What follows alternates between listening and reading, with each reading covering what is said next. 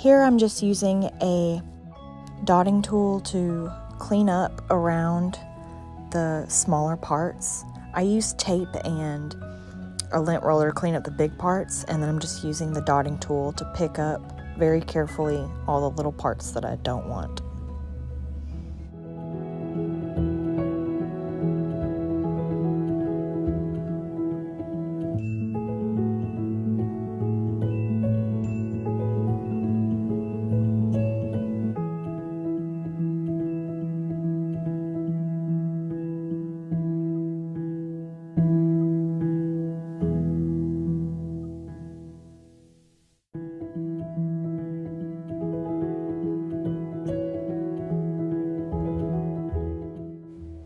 This time for the little words, I used mostly tape to get around the words.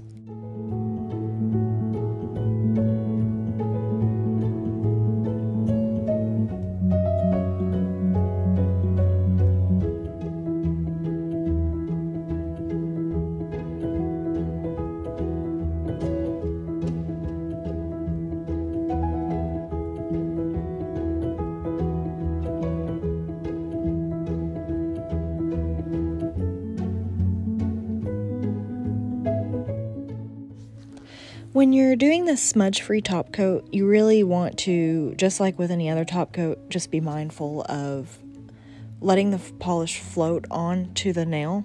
You don't want the bristles to really have too much contact with the nail because it can still smudge those lines. So just have a really light hand when you're applying your smudge-free top coat.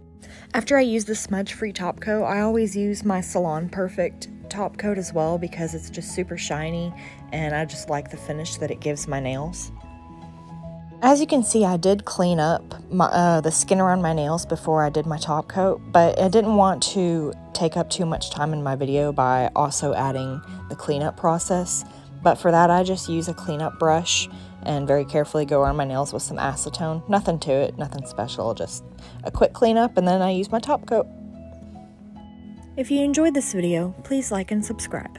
Thanks for watching!